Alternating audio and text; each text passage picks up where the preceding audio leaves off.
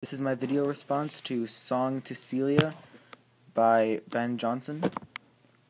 This one I thought was a bit more difficult to understand. Not that the language was particularly difficult, but it was just, I had a hard time figuring out what he was trying to get across.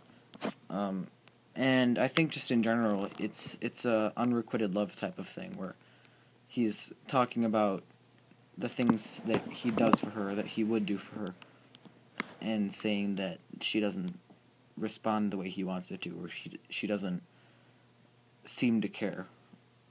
So I think in that sense, it came across to me as a bit resentful, not necessarily written very lovingly, kind of written in a way that makes you think he's kind of getting tired of the whole thing.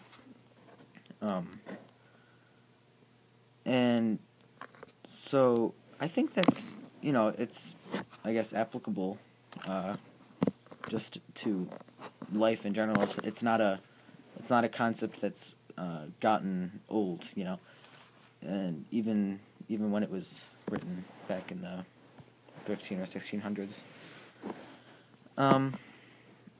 But yeah, I did have a bit of a hard time understanding it.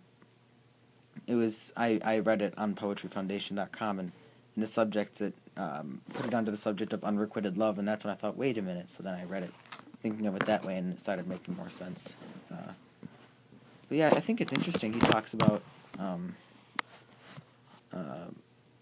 if she leaves a kiss in the cup, he won't look for wine, and that kind of thing, where he's saying she can do whatever she wants, and no matter what she does, he's